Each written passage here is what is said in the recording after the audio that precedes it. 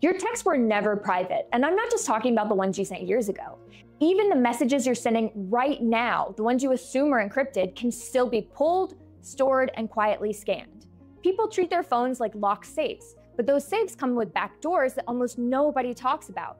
Governments know about them, hackers know about them, and so do the companies running the apps you trust most.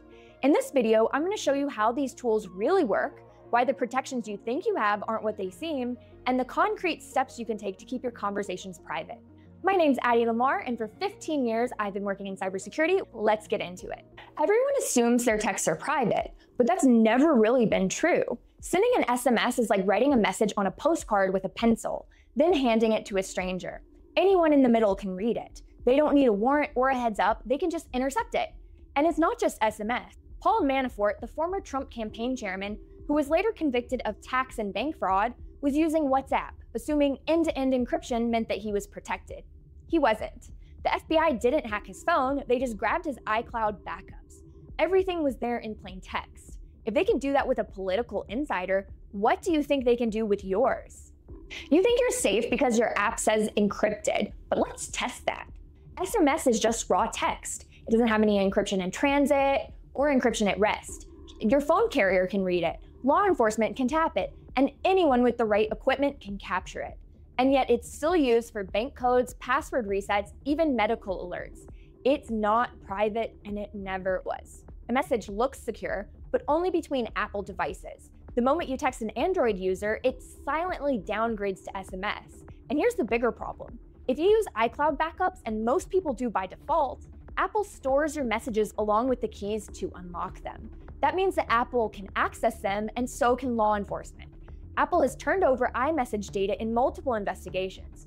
Full encrypted backups exist now under advanced data protection, but you still have to enable it yourself, and most people don't.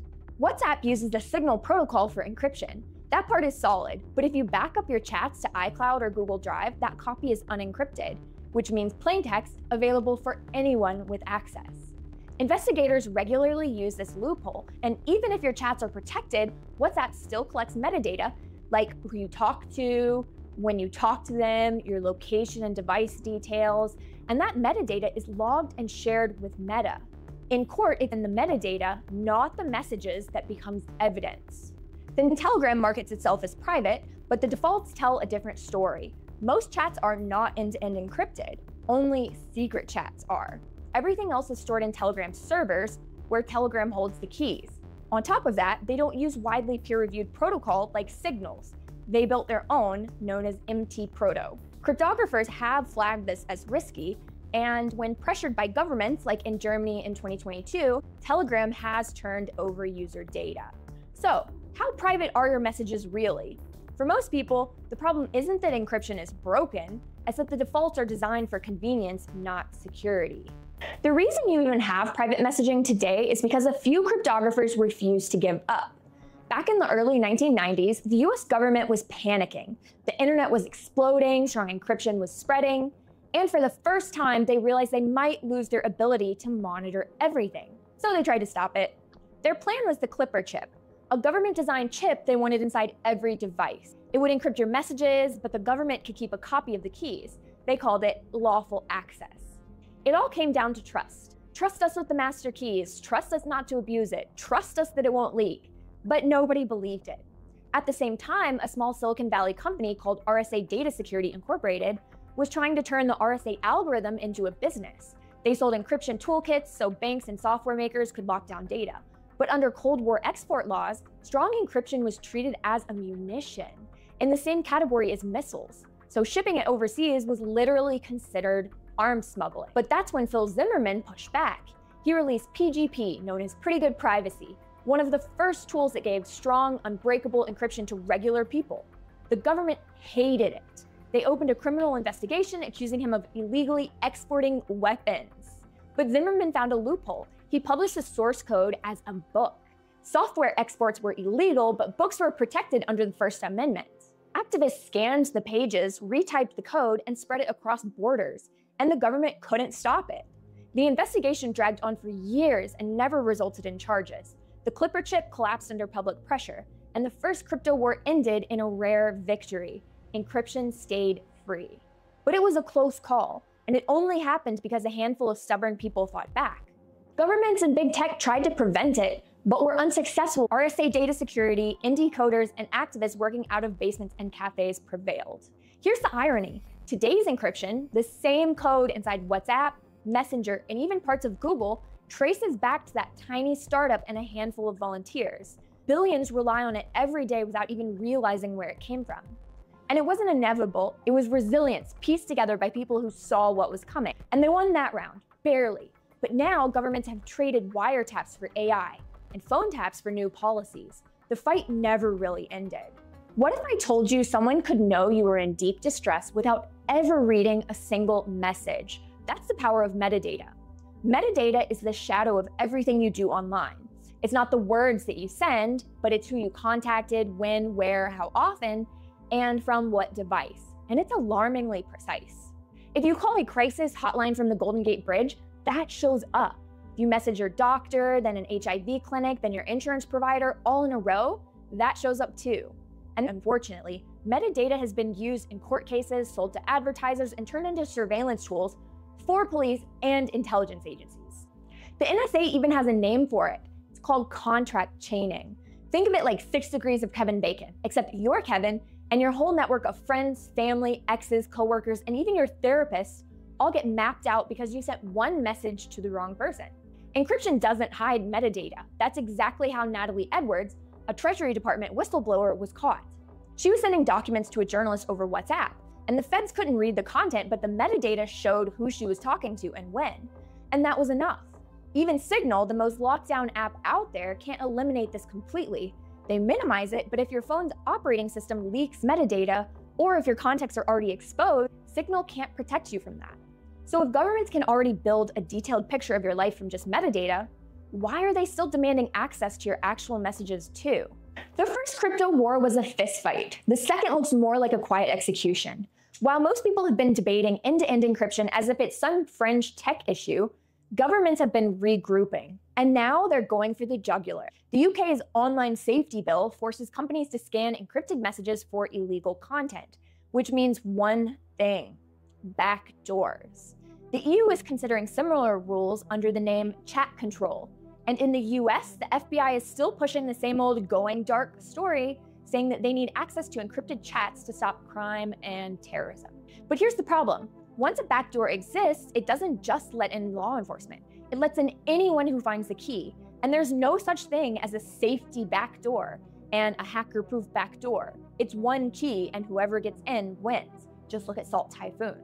And that's only the public fight. Behind the scenes, agencies like the NSA are already running collection programs that don't wait for warrants. Under FISA Section 702 and programs like PRISM, they tap directly into the servers of major tech platforms, sweeping up communications, metadata, and cloud backups. Companies are often under gag orders, barred from even disclosing the scope of this access. So when WhatsApp quietly hires over 1,000 moderators to review flagged content, or when Apple designs systems that scan photos for child abuse material before they're even uploaded, you have to ask, if no one is supposed to read your encrypted messages, how exactly are they being reviewed? The truth is, the second crypto war is already happening. It just doesn't look like the old one.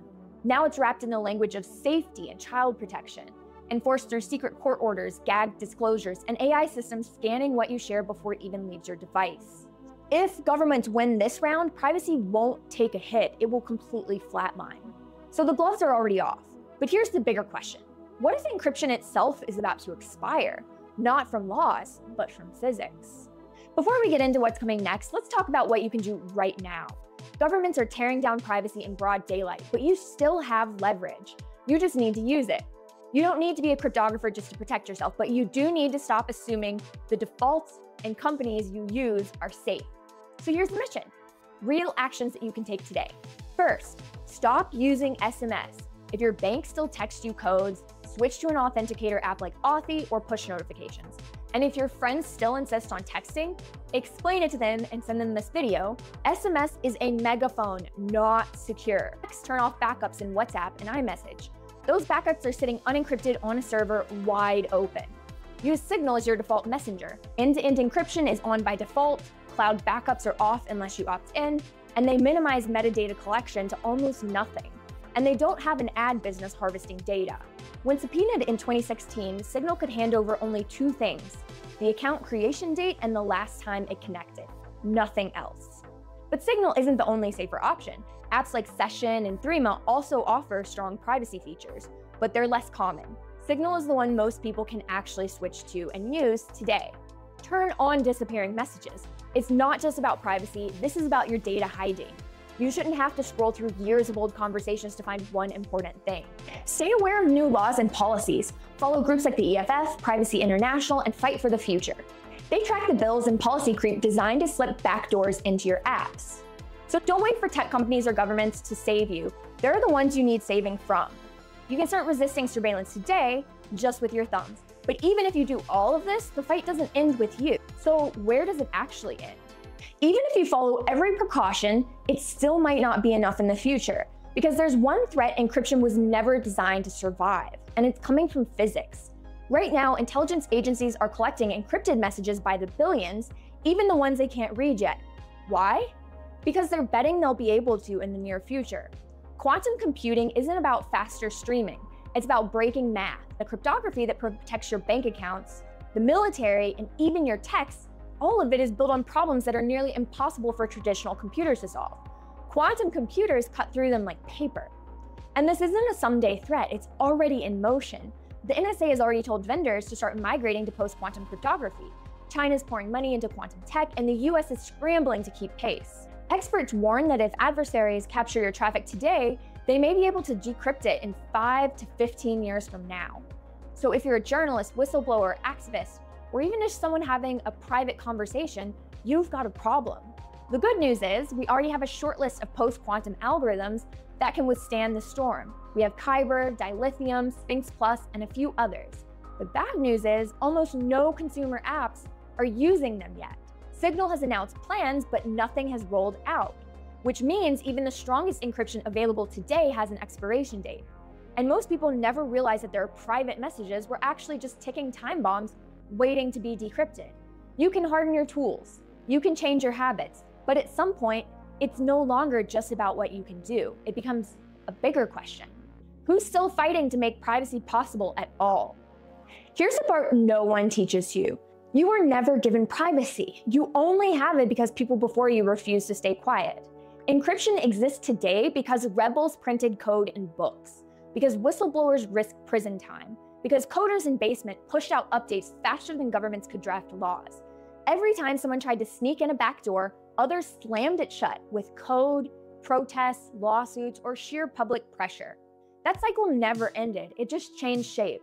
Round 1 was the Clipper chip. Round 2 is in your pocket right now, hidden in legislation dressed up with names like online safety or child protection. And round 3 is already happening quietly in the labs, waiting for the moment quantum brute force makes today's encryption collapse. So the real question isn't whether this war ends, it's who's willing to fight the next round. You don't need to be a cybersecurity prodigy, you just need awareness. So shift your tools, push your friends with you, learn enough about the system to bend it back in your favor. You can't erase surveillance capitalism, but you can make it bleed to reach you. Now it comes down to you. Keep drifting through the online world while your data leaks with every step, or fight back. The line is already drawn. Which side are you on?